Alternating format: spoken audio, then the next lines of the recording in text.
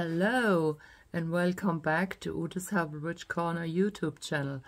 I have to apologize. We were really busy this year with all the harvesting and all the shows we had. But now it's time, it's slowing down.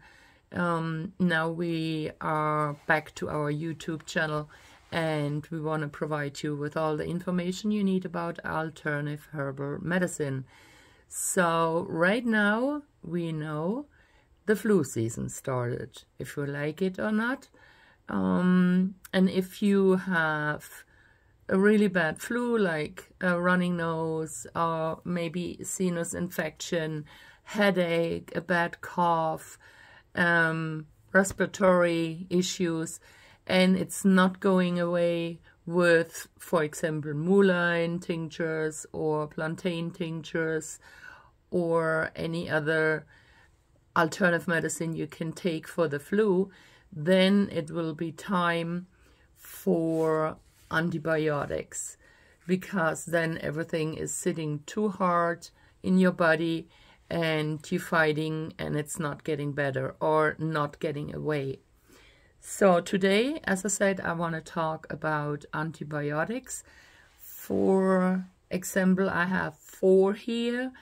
We have here in the store and we use our own, of course. You know, we are not using any medication from the doctors.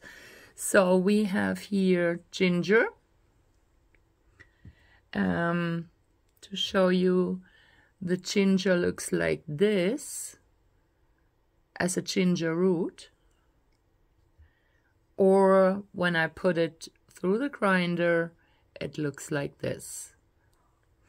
Then we have oregano, which is known, I'm sure you use it in the Italian kitchen for pizza, pasta, and this is how it looks before I put it in the grinder and make pills out of it. We also have echinacea here as a tincture, and this is the way echinacea looks before it's infused in alcohol or in glycerin. Also a good antibiotics is cloves. Cloves, I want to put it here so you can see that I forgot it. So you can see all of them. Let me show you again. So this is ginger root, ginger powder, oregano. Then we have echinacea and we have the cloves. So what the point is, when we take too much antibiotics from the doctor, like penicillin or whatever they are called, and you get them over and over and over again, your body is resisting. He said, I know this and I'm not reacting on this anymore. So it's a constant threat that we share with representatives of the plant world. We are exposed to attacks from disease-causing bacteria. If they settle in our bodies and become too powerful for our immune system, we fight them with antibiotics. That's what I said, the 4, for example, ginger, oregano, echinacea, and cloves. There are more, but these are, as I said, the 4 we are using on our own and we have available for you in our store. So, ginger here. The main reason, as you can see, is nausea, but as always, there are so many benefits for you and your body, so I have to figure out which one I put on the label. So on the labels is nausea, but it is definitely an antibiotic. Ginger contains gingerols that keep bacteria away. The spicy root, this is the root, ginger root, has an antibacterial and anti-inflammatory effect on respiratory infections. So here when your cough is not going away, or you cannot get rid of all the fluid and you cough and cough and cough and it's sitting.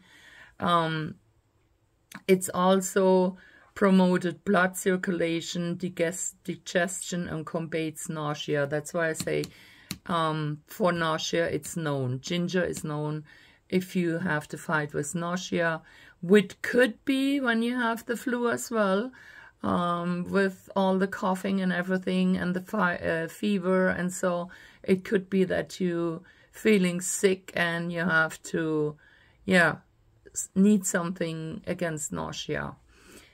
Ginger can be enjoyed freshly. You can grow it on your own in your yard. Ginger, like turmeric, they are both roots, but you have to keep them separate because it's hard to see when they are growing because the roots are under the earth. You cannot see which one is which. So make yourself, if you grow it on your own, make a little sign, ginger, turmeric, otherwise you mix it up. So you can also use ginger in a tea, or as we have here, a capsule. I will also make tinctures. They are already in the making. It takes a while until a ginger tincture is done. So this would be the first alternative for a flu which is not going away and you need some antibiotics with herbs, herbal antibiotics. So you should not take ginger when you're pregnant or breastfeeding. People with heart condition and people with diabetes should not take ginger without talking to the doctor. Do not take ginger if you have a bleeding disorder or if you're taking blood thinning medication, including aspirin. Ginger capsules, as I said, are available. The tincture will be finished soon. It takes a longer time to make tinctures. So the next one, I'm going to the Echinacea, which is this one here. This is Echinacea. It's combining right now with the cloves. So this is Echinacea. Echinacea is a beautiful flower.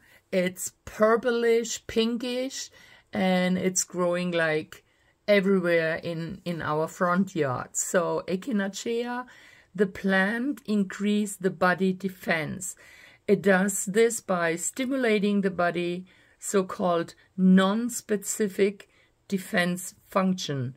Accordingly, Echinacea is used for colds, flu-like infections, upper respiratory tract infection, runny nose, and yeah, short, the flu, which is going around right now. Echinacea is known for its immune stimulant and antiviral properties. It's useful for boosting the immune system and treating the symptoms of the common cold or flu. It's a true natural antibiotic widely used to treat respiratory diseases. Okay, so we have available right now the tincture in our store, and the herbal capsules will be ready soon. So I have to ground the Echinacea, which are here the flowers and the roots and the leaves. So you can more or less use the whole plant, the Echinacea plant. But I have to grind them so I can make the capsules. But as I said, it will be available soon. So, cloves. Cloves is also a natural antibacterial agent, and it's very important for infection, which is the flu. The development of resistant is constantly increasing, and conventional antibiotics are increasingly losing their effectiveness.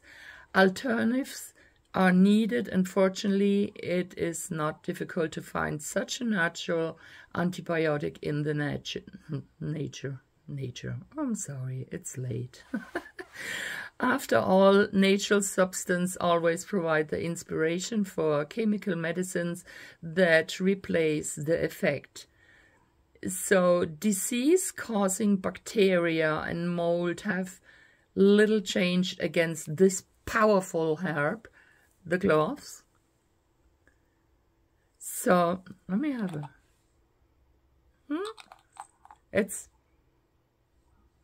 I mean, I know it from when I use it in the kitchen, but I have to tell you, I did not make any medicine out of it so far. It's in the making. Right now I'm making tinctures. As I said, takes a longer time, and I have to ground them to make herbal capsules out of it, but it's in the making. So, for example, cloves can fight food germs as well, such as Colibacterien, Staphylococcus aureus und Bacillus cereus, better than garlic, mustard, mint or cinnamon. So it is really, really a powerful antibiotic, the cloves. As I said, tincture is in the making, and the herbal capsules will be available soon as well. So, now oregano, which is the second one here, which is oregano. Oregano has been a medical herb and natural antibiotic since ancient times. Even the ancient Romans knew this tasty spice and will still use it today. Most of the times you realize that many of the spices you are using in your kitchen have also medical health benefits for you, and oregano is one of them. And I'm sure everybody has oregano in the kitchen. If you like pizza and pasta like we, then it's a must in your kitchen, and it's very easy to grow, so you always have fresh oregano on hand if you need it. So you take oregano as an antibiotic here as a pill. I will also have the tincture available soon, so you can take the tincture, which is, I always say the tinctures are more or less an emergency helper, because the pills, they take longer until your body is taking everything in the circulation. But the tinctures are really, if you put it under your tongue and or in a sip of orange juice, if you don't like the taste, then it will be faster, and you have faster the benefits of this herb. So, if you are wondering why I'm looking there, I have everything written down because I cannot have everything in my mind, but it is what it is. So, I think we are done for today. As I said, ginger, antibiotics, oregano as an antibiotic, echinacea as an antibiotic, and cloves. So if you have, and this is usual when I say this, if you have any question, please feel free and call me, 402-305-5047, or just stop or shoot me an email, or stop in the store. Give me a call before, so even if it's outside of our normal business hours, I'm available and I can give you a time when you can come in. So, as always, I am not a doctor, and I will never ever give you any medical advice. I'm your master herbalist, and everything I am explaining to you is from our own experience, from the experience, from our family, from our customer. But if you have any additional question regarding your health, you have to go and contact your doctor. Okay? So this was the video for today. And yeah, tomorrow another one is coming.